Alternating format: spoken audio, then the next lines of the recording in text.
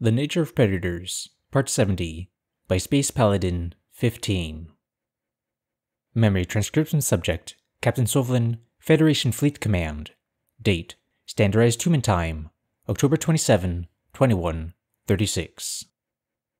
The overall reaction to the news on Alpha was pure pandemonium.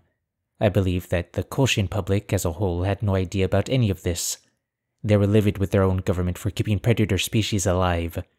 Leaders of every planet rushed to their airwaves to broadcast statements, with a few withdrawing all ties to any converted race.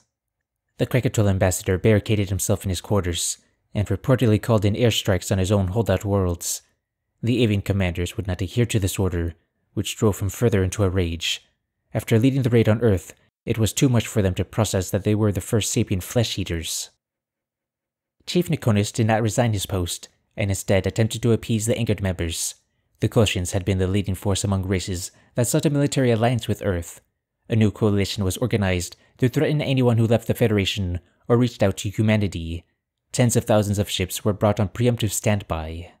But the neutral factions were the interesting ones to observe. The divide became skewed in the humans' favor as the Federation turned on each other. Of the non-converted neutrals, those with close ties to presumed omnivores were the likeliest to offer aid. The Sulian and Iftali Alliance, a government consisting of two sapient species from the same world, were the first to announce their support for Earth. The Iftali's religion, based on dietary purity, led to unpleasant conclusions. I hadn't come to terms with being a predator, or a scavenger, as Nikonos had put it. Selene worked tirelessly to spin a tale of victimhood, but I didn't feel oppressed. Perhaps the Kolshians were right, that they turned the Gojis into something worth saving. We were a better species for not eating meat, and never knowing that temptation. What would the humans say? Is it wrong to feel that this cure was a cure? That I'm a disease? Right now, I was engaging in my first interaction with the Federation in days. The Mazik and Dosser ambassadors were present as Terran allied parties. The other attendees, the Harchin and Tillfish representatives, were both partial contributors to the Annihilation Fleet. The meeting location was outside of Alpha, on an abandoned station. It was difficult to focus on the conversation, but I was needed here to guess at humanity's desires.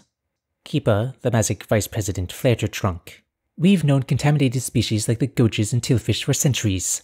I can't believe that they were all harboring bloodlust in secret for so long. That's solid evidence that humans might, just might, be genuine allies. I had no idea about any of this. I thought just like any of you. I'm still disgusted by predators. I mumbled in a dazed voice. Harchin Ambassador Rayla ignored me, focusing on Selene. This has given me a new perspective on humanity. They're predators, but they're open about it. Not hiding among us. We only contributed about 100 ships. The Federation brainwashed us into thinking predators needed to be destroyed. The Tillfish representative, Dwirl, was an insectoid being with mandibles and a black exoskeleton. The Kolshians won't help us or acknowledge us now. We can't predict what they'll do to our people next, but the only species that might have helped us is set on our heels. Surrender. They might kill you, but who really cares now? I don't. I sighed. The Harchin reporter glowered at me, floored by my brusqueness. I suppose I had crossed a line with that remark. Still, my sympathy for a species that wanted to kill humanity, right up until it was their ass on the line, was dwindling. Everything felt hollow since the revelation. We were all a lot of hypocrites. I just wanted to hurt something, which I guess was the buried predator talking. You're a monster, Sovlin, in so many ways. You are disgusting. The humans themselves said revenge wasn't about blind genocide. Get a grip, Selene hissed. I chewed my claws. Sorry. I just understand the Arcs are going to kill us all, and the humans, they'd be well within their rights to tell us all to fuck off. The Harchin reporter glanced at her holopad, as though she was waiting for someone. I noticed that she had been rather apprehensive around me since Nikonis told her the truth. Writing off my temper as a poor attitude wasn't simple anymore. We had known each other for years, and now it was as if we were strangers. My ears detected a faint sound like the patter of rain on a rooftop. Instead of coming from above, the light vibrations echoed through the floor. Something bipedal was attempting stealthy movement. My reptile friend showed visible relief as she picked up on it too. That suggested it wasn't Kolshian soldiers here to knock us off. Two human figures clicked open the door and turned their backs to us. They must be checking that nobody had followed them. The predators were covered head to toe in full body armor, with helmets that concealed their features. I could tell from the slight limp in the male step that it was Carlos covering the rear. The slender predator, likely Samantha, made a high-pitched sound. It sounded similar to a bird whistle, and was followed by a hand wave. Attacking male ducked out from behind a corner, receiving the coast clear message. I was shocked at the condition he was in. There were gashes and contusions all across his silver hide. "What did you do to him?" Quipa shrieked, with a trunk flare. "Who invited you lot?" Sileni raised an arm. "I invited them." Carlos inhaled sharply, tightening his fingers around his gun. "That's the Tekken ambassador, jailed and mistreated by the Colchians. We broke him out while the cantankerous Sovlin was snooping around." Sorry. Old habit," the Mazik responded. "It's good to see you, predators." Ambassador Ryla was frozen at the sight of the predators. The humans were twice the height of an average Harchin before gear bulked them up. She held a pen out in front of her with stiff arms, as if that would ward off gun-toting primates. To be fair, she was probably leaving this station in their custody, or in a body bag. Dwirl took a different approach and clicked his mandibles in a submissive note. He scuttled forward on his black jointed legs, which connected to his rotund thorax. The tailfish shook as he threw himself at the human's feet. His antennae quivered and his beady eyes fixed on them, waiting for a reaction. Carlos jumped back with apparent fright and barely kept his twitchy finger off the trigger. Samantha shook her head, muttering curses and denials. A shudder rippled down her back, while her legs seemed unsteady. The predator's response was bizarre, something I hadn't seen from them. Were the humans afraid? They'd never shown any fear of aliens, not since I'd known them. Hell, both of these soldiers had gone up against the worst the galaxy had to offer. Carlos was eager to go toe-to-toe with an Arctor, throwing himself in his face without hesitation. Samantha jumped out amidst flames to turn the tables on exterminators. What in the Protector has gotten into them? This is almost comical, that an insect species is what elicited fear from them. Dwirl, back up. I think you're scaring them, I growled. Carlos took a shaky breath. More like freaking me the fuck out. I second that. Totally creepy, man, Samantha added. Sileni, a little warning next time. Sileni looked bewildered. Warning for what? The human predators watched warily as the tailfish shuffled back on his spindly legs. The Tekken representative was happy to take a seat, but the Terrans were hesitant to enter. Their posture, which was fluid and graceful under normal circumstances, had gone rigid as a board. They beckoned to me and Sileni while swallowing more often than usual. The other representatives stared as the Harchin journalist and I jogged up to the predators. The UN soldiers pulled us aside, keeping their voices hushed. Their body language suggested tension, and they kept shooting glances at the tailfish. It was threat assessment. They wanted to be certain he hadn't moved. First off, great work with Nikonis, both of you. More on that later. Samantha cleared her throat. So, many humans find bugs and crawly things unnerving, or outright disgusting. I'm not sure I can talk to whatever that is. Seriously, you're afraid of them, not the Arctor. Don't judge me. The deadliest animal on our planet is a tiny little insect called mosquito. Worse than all those predators you hate. Carlos nodded.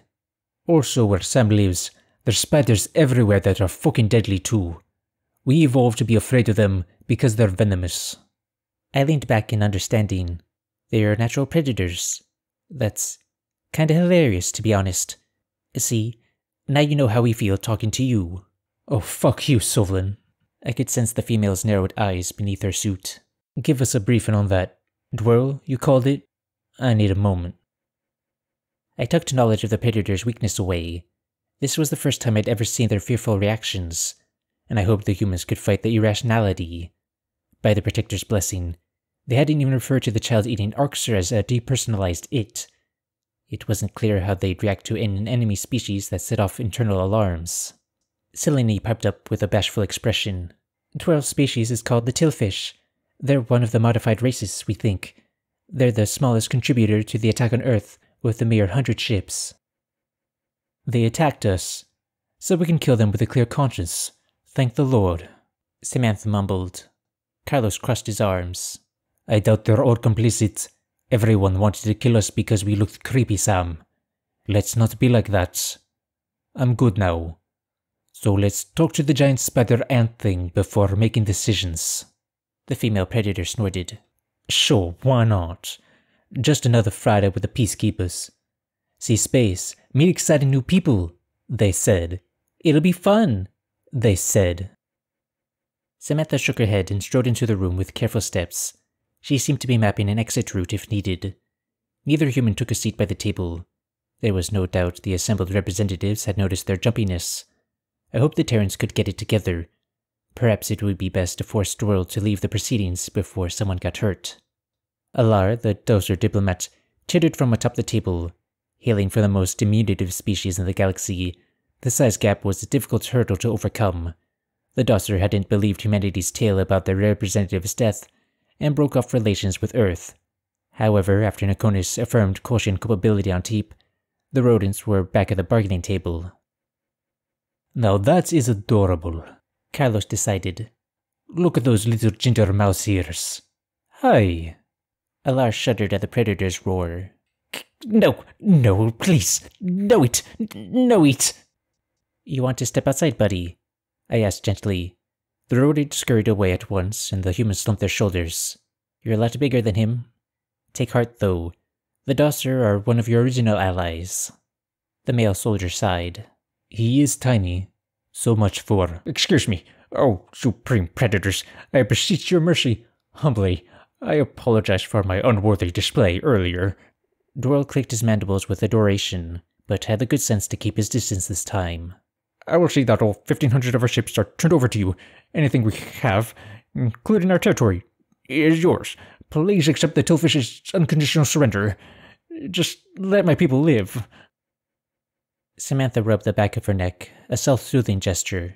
Yes, we will pass along your surrender, deliver your ships to the Sol System, and await our decision. We're under no obligation to show you mercy, Bug. The Tillfish adopted a mournful expression, but didn't argue with the human's curt reply. If the predators were thinking straight, they'd see the pragmatism of accepting that offer. Assimilating the insectoid ships into their decimated armada would help them get back into the war. It would also set a precedent so other enemies might surrender without a fight. Ignore my counterpart. Humanity recognizes your surrender and will give the civilian presence full consideration. Carlos cut in. Sam, I hate what they did to us, but the Federation has these people indoctrinated. They're not all bad. Look at Silene versus her race. The reporter tilted her head. Thanks? Don't mention it.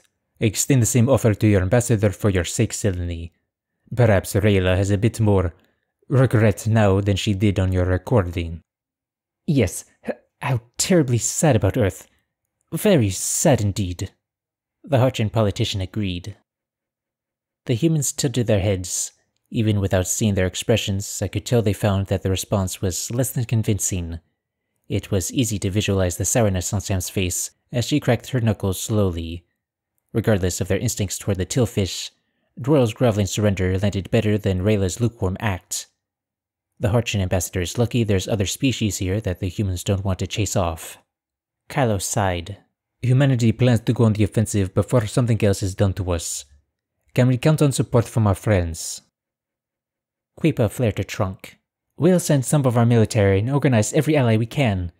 The Dosser won't be useful, but you're welcome to ask. Us Mazics will lend our ships and our army to your command. And I'm sure the Tekken can clear the air with his government too. I agree. It's time to take the fight to the Federation.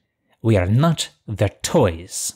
The liberated Tekken spat. Humanity can lead us out of this darkness. They will. They must. My spines bristled at the thought of war. The Sulian and Neftalis are rapidly coordinating dozens of neutrals to loan to Earth, but the Federation is going to hit them hard soon. There's no turning back, humans. I trust you to do things the right way, even if you don't trust yourselves. The two predators shared a glance, and the assembled species scrutinized their mannerisms. I contemplated how humans were the only purpose I had left. Serving my debt to their kind was all that kept a wretch like me going. This was about vindicating an innocent race. None of my personal history mattered anymore, since everything I ever believed was a lie. Samantha cleared her throat. Time to go home. Come along, Sovlin. And Silene if you want. There's a lot of plans to be hatched. War was a terrifying prospect, though the humans didn't share my trepidation. They were eager to have a shot at actualizing revenge. The Terran resurgence could be swift and decisive if they turned a few species scraps into a proper army. There was nobody else that could lead us into the future, or influence the Oxer at all. The fate of billions rested with the Predator's next actions.